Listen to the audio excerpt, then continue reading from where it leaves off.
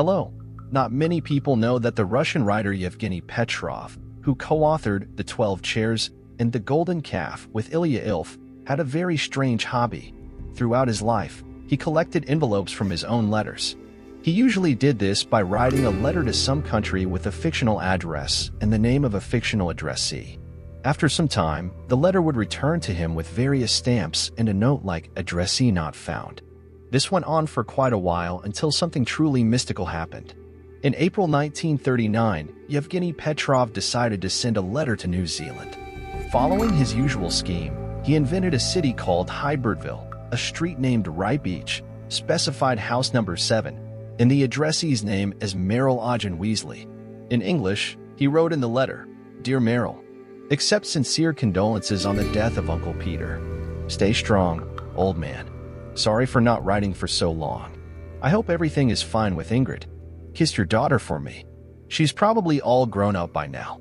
Yours, Yevgeny." More than 2 months passed since the mailing, but the letter with the corresponding mark inexplicably did not return. The writer was already thinking that it got lost somewhere. Similar cases had happened before. But then August came, and Petrov did receive a letter from New Zealand. To his immense surprise, this letter was a response. At first, Petrov even thought that someone was playing a joke on him in his own style. However, when he read the return address, he suddenly stopped joking. The envelope said, "New Zealand, Hydebirdville, Rightbeach, 7, Merrill Ojin Weasley." And all of this was confirmed by the official stamp, "New Zealand, Hydebirdville Post."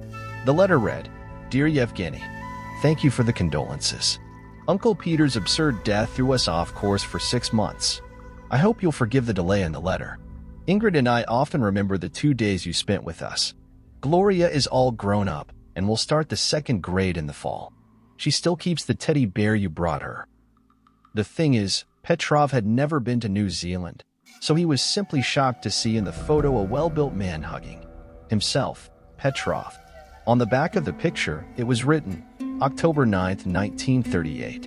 The writer almost fainted on that day. He had ended up in the hospital unconscious with severe lung inflammation. For several days, doctors fought for his life, not hiding from relatives that he had almost no chance of survival.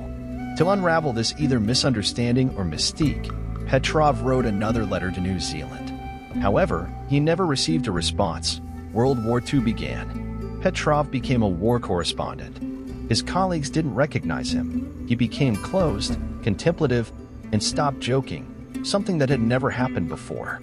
This story ended as mysteriously as it began.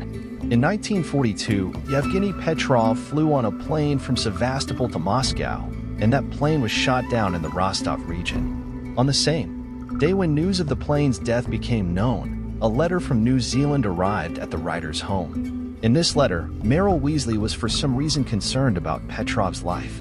Among other things, the letter included these lines, "Remember, Yevgeny, I got scared when you went swimming in the lake.